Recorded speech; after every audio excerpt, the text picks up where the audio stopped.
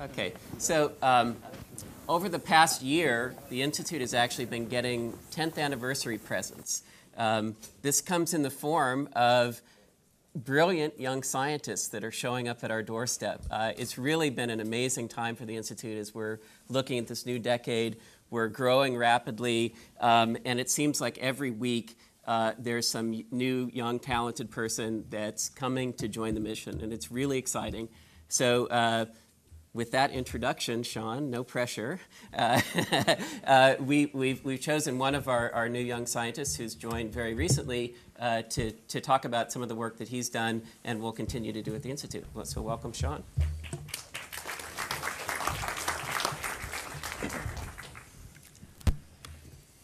Well, thank you for the invitation to speak. It's a real honor. I'm very enthusiastic about now working at the Institute and helping to contribute to the new research programs. Since I just joined the Institute 3 months ago, most of the work I'll talk about today was actually conducted while I was a postdoctoral fellow in the lab of Massimo Scanziani at the University of California, San Diego. So like many neuroscientists, I've been drawn to the study of the cerebral cortex primarily because it's responsible for our most unique human abilities. We think with it, we speak with it, we create art with it, it underlies our conscious experience. Yet all mammals have a cerebral cortex, from the mandrill to the mouse. And the remarkable thing is that if you look at the microscopic level, at the detailed cellular architecture, it's remarkably similar from humans to mice. For over 100 years, we've known that in the cortex, there are many diverse cell types that are organized into a layered structure. And the cortex is substantially more complex than this stain here shows. These are just the cell bodies. There is a jungle of wires that interconnect all of these cells together. And despite knowing about this basic cellular architecture, we have relatively little idea about what the function of this circuitry is doing. And so in my work at UCSD, and now here at the Allen Institute, we're using the mouse visual system as a model for understanding the cortex in general. And really the backdrop for all of this work is the pioneering research of David Hubel and Torsten Wiesel. So over 50 years ago, they discovered that neurons in the primary visual cortex are selectively responsive to oriented bars of light. For example, this neuron here responds to vertical bars, but not horizontal bars. David Hubel recently passed away, and I read a memorable line in the newspaper that said, "This research launched 1,000 microelectrodes." And it's really true. Orientation selectivity is it captures the imagination. It suggests how the brain begins to represent basic features of the visual world. And in addition, it is a property that emerges in the cortex. So the input to the visual cortex, the thalamus, the neurons there don't care about the orientation to a first approximation. They respond to patches of light or darkness like shown on this screen. And Hubel and Wiesel came up with a very nice, simple model for explaining how orientation selectivity might emerge. They postulated that thalamic neurons with circularly symmetric receptive fields were aligned in an edge, and they selectively wired up to a single visual cortex neuron, thereby endowing it with orientation selectivity. And this model has really stood the test of time. But what is somewhat remarkable, and interesting is that it doesn't invoke the complex circuitry of the cortex at all. It all derives from the convergence of the thalamic inputs. So this one visual cortex neuron resides in here in a sea of other cells. What is all of this circuitry for? So what we would like to do is to selectively intervene or perturb distinct cell types in a very selective way and ask how that influences processing within the circuitry. And this is where the awesome power of mouse genetic technology comes into play. So this is a slice through a mouse brain. Front of the brain here, the cerebellum at the back. The cortex is this structure on the outer part of the brain. And this is a very beautiful transgenic Cree mouse line in which only neurons in cortical layer 6 express Cree. And Cree is a molecular switch that allows us to express effector proteins in these neurons, like a fluorescent protein or a light-sensitive optogenetic tool that can allow us to control the activity of these neurons selectively without directly interacting with other neurons that are intertwined within the circuitry. So in the first experiments I'll tell you about, I took this exact mouse line and took some of the tools that Viviana talked about to either activate or suppress neurons in layer 6 while monitoring visual activity in the cortex of the mouse. The basic experiment goes like this. We've got a mouse that is viewing a monitor in which we're displaying bars of various orientations. I use a multi-channel probe to record the electrical activity across the depth of the cortex. And the neurons in layer 6, in this case, express halorhodopsin, a light-sensitive protein that when we shine orange light on them, suppresses their activity. And so in this experiment, we show the animal a visual stimulus with or without suppression of layer 6 and ask what is different. So here is an example of one neuron that's located in layer 4. Keep in mind, this neuron is not directly activated or suppressed by the light stimulus onto layer 6. But it is driven by a visual stimulus, and this particular neuron is orientation tuned. A bar that is horizontal and drifting up elicits a response from it, while a visual stimulus that is vertical, drifting to the right, elicits no response. In the orange trials, we silenced or suppressed the activity in layer 6 before we started delivering the visual stimulus.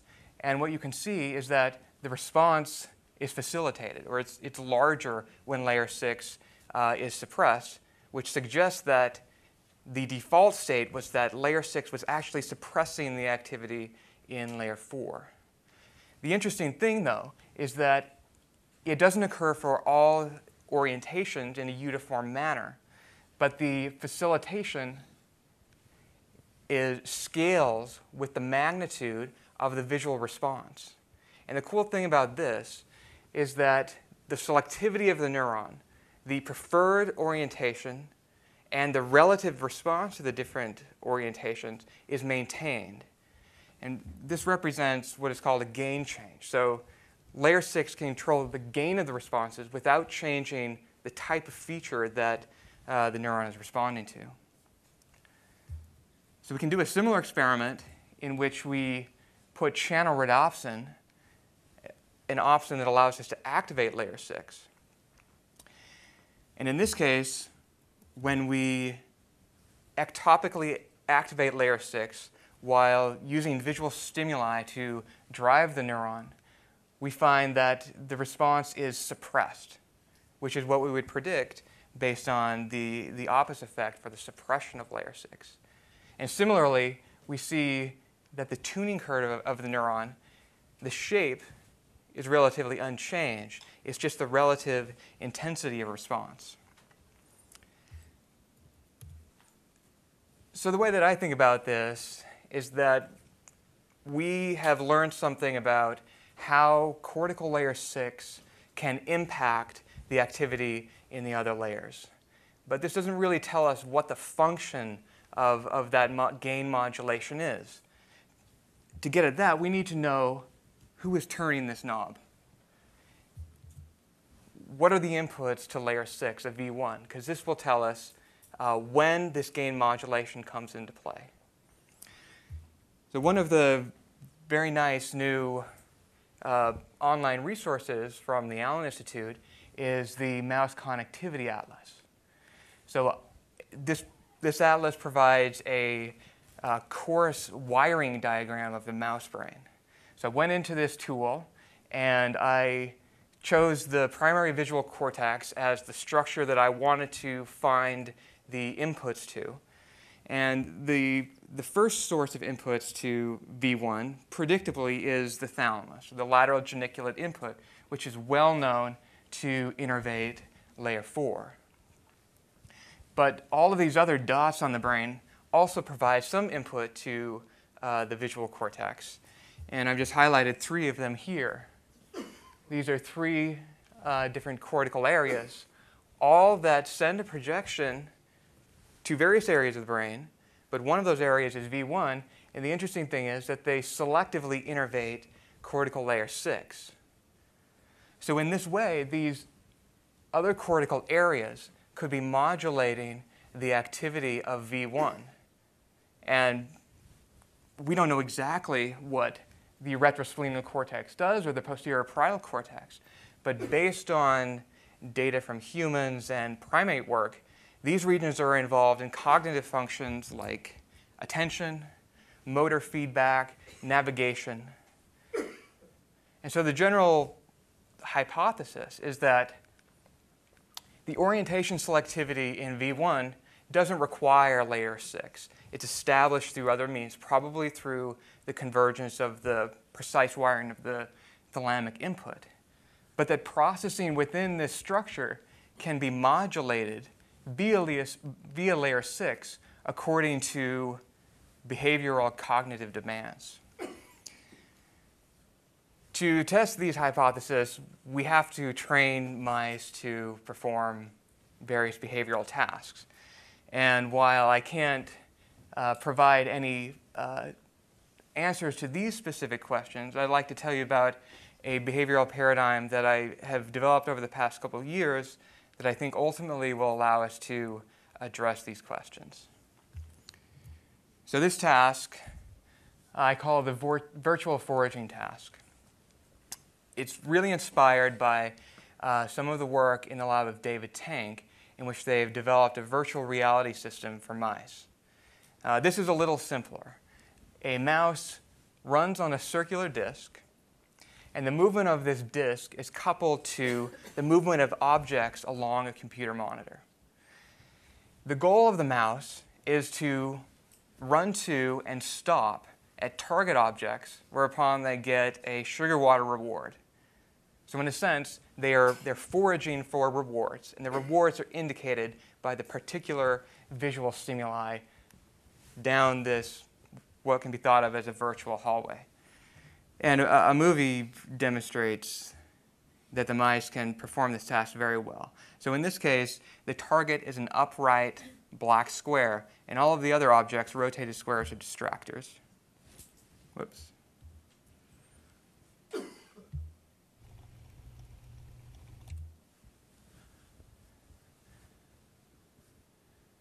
There you go. He stops on the black square, gets his reward, continues running along. And if you watch very closely, you can see that he's very engaged in this task. He'll slow down to get a closer look at difficult discriminations, very slight rotations.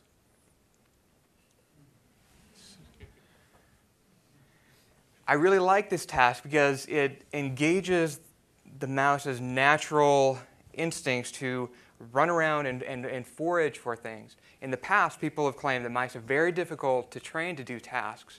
But I've found that virtually every mouse, dozens of mice, can learn this particular task. And we can quantify their performance by plotting the probability that they stop on each of the different objects along this virtual hallway.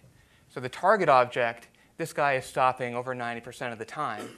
He never stops for the white square and is able to resolve slight rotations of the square less than 15 degrees.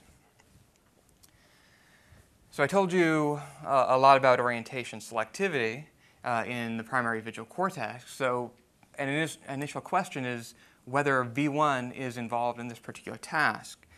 Now, I addressed this question by optogenetically silencing the visual cortex while the animal was performing this task. And the trick I used here was to put channel rhodopsin into inhibitory neurons. When we activate those neurons, we can shine a light actually directly through the skull of the mouse. We can completely silence a chunk of cortical tissue. So one thing I'll point out also is that the monitor is placed such that the mouse can only view it with its right eye. So the relevant hemisphere is the contralateral one, the one on the left here. So this shows a running trajectory of a mouse that is performing this experiment. I show 6 objects along this track. And I pulled this particular segment out because there are 4 targets in a row. What you can see with this blue line is the position of the animal along this track as a function of time. So he's running along at a constant speed. At this moment, before the next object comes on the screen, we silence the visual cortex. It doesn't disrupt his running behavior. He continues on as if nothing apparently has happened, but he runs right past the target stimulus. Then at that point, when that object leaves the screen, we remove the silencing, and within 1 second, he's able to correctly identify the next target. He stops here, consumes his reward, begins running again. Now we're silencing the visual cortex again. He runs right past the next object as if he doesn't even see it. So this is a pretty striking result, and one wonders whether there's some artifact. Maybe it's just very unpleasant to have your visual cortex silenced, and he just wants to run as fast as he can to avoid that sensation. So I performed several controls to look at this. One of them is to silence the equivalent hemisphere on the other side of the brain, same amount of cortical tissue, same modality, visual cortex, but because it's on the right side of the brain, it is representing the left visual field, which is not involved in this task. What we can see clearly here is that silencing the visual cortex on the irrelevant side has no impact on the behavior whatsoever, whereas silencing the relevant contralateral V1 severely disrupts the behavior. So can the mouse see anything at all? In this particular version of the task, I am silencing the cortex in an episodic way for a second at a time. And in between silencing, there's a window of opportunity for the animal to get rewards. What happens if we do a sustained silencing such that if he wants to get any rewards at all, he has to try to perform the task in the face of his cortex being silenced? So if we silence the cortex for an extended period of time, 20-minute blocks, a different pattern of behavior emerges. First, for the ipsilateral silencing, there's no difference between control. But when we're silencing the contralateral relevant hemisphere, the animal initially runs past the objects as if he doesn't see them, but eventually starts stopping on black squares. But he's unable to tell the difference between the target upright square and the rotated square. It's interesting, though, that he still has the capability of telling black from white. So this suggests that the visual cortex is critical for orientation discrimination, but it's not essential for the animal to tell whether a stimulus is on the screen or not, black from white.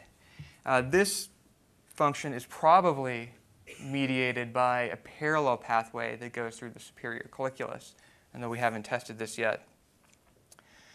But more generally, it's somewhat remarkable to me that the animal still is performing the task. He still knows the rules of the task. He has the proper sensory motor coordination to run to and stop on objects. He just doesn't have the proper representation of the visual stimuli.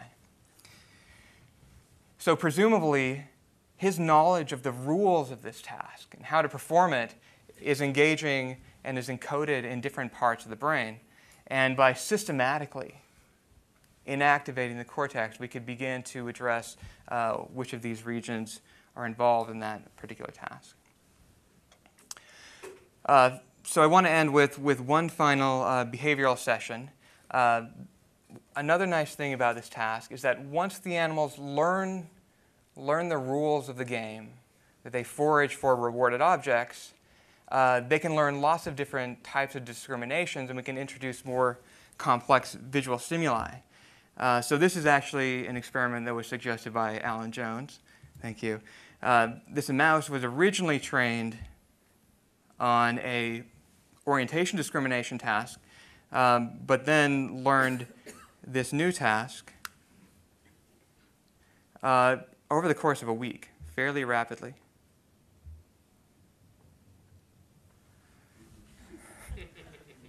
This is a real mouse, very smart mouse. Okay, so he likes Christoph. Christoph is the giver of water. Hong Kui, Clay, no. Alan, sorry.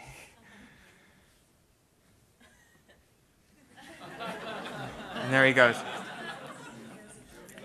So this guy is very good, and you can see that he actually can recognize two different images of Christoph, and is only slightly confused with Clay. So finally, just very briefly, going forward, in order to understand behavior, I think we need to think about two levels of the nervous system at least, which is interactions between brain areas, knowledge of behavioral tasks, attention, working memory, encoding of stimuli in the world. But we also have to think about how these brain regions interact with one another. And it's becoming clear that the interactions between brain areas are highly selective and that they utilize precise microcircuitry within an area. So with that, I would like to give a few acknowledgments. First of all virtually all of this work was done in Massimo Scanziani's lab, fantastic mentor and clear scientific thinker. I got support from the Helen Whitney Foundation, thanks to the mice who are smarter than I imagined, and a very big thanks to Paul and Jody Allen for really unprecedented support for trying to figure out the mysteries of the brain. So thank you.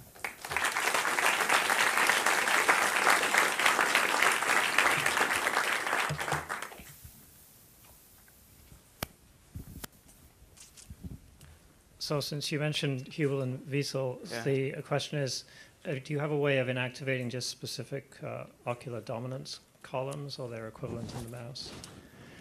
So in the mouse, there are not ocular dominance columns. Most of the visual cortex is actually monocular. There's a very small binocular strip, and we could try to selectively inactivate that area.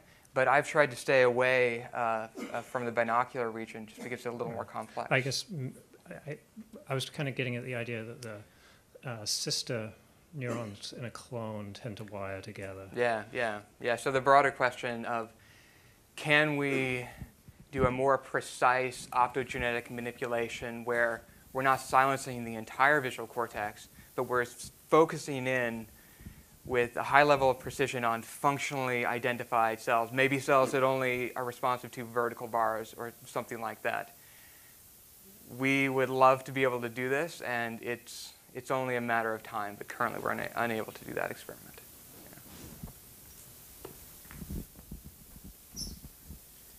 So one of the issues you have to contend with in any kind of brain perturbation experiment, whether it's a lesion or optogenetic inhibition, is that if you're comparing an easy task to a hard task, anything you do to the brain is likely to impair the hard task before it impairs the easy task. And experimental psychologists know this for decades. And so your result that silencing the visual cortex doesn't impair the discrimination between the white square and the dark square, but does impair the discrimination between the different orientation dark squares, has a bit of that flavor. And I'm sure this isn't going to be the first or the last time that you encounter this. The question is, how do you think about this? And have you thought about task design in a way that you can create control tasks that are equivalently challenging, but maybe leverage or load on different aspects of visual perception so that you can tell the difference between whether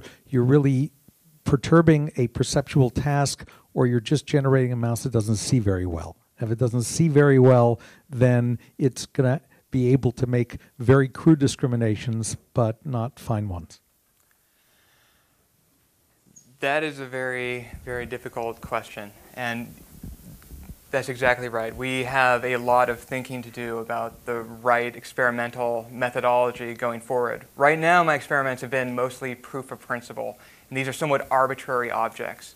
But certainly, we want to explore the psychophysical space of the mouse to identify what types of stimuli are difficult for it to discriminate, what are its discrimination thresholds, contrast thresholds, all of this we hope to explore so that we have some sort of reference frame for where we're operating. Yeah, absolutely. That's it. Thanks, Shawn, again.